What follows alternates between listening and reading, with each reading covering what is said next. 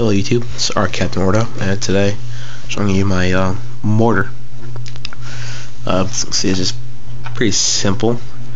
It's adjustable. I think it looks pretty cool.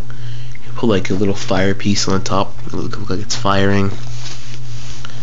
It's just big enough, so it's a pretty good size compared to other clones. You know, some minifigures and stuff. So decent size. You can always add more studs to adjust it. So it'll be high, so it look a bit taller, a bit more angled. This is version 1. I had multiple ideas, so it's just the first one I thought of, so just made it. You know, next I'm probably gonna make a anti-aircraft gun. I might use this in a mock right here. See, I'm working on a mock now, so I'll show the anti-aircraft gun next. So thanks for watching.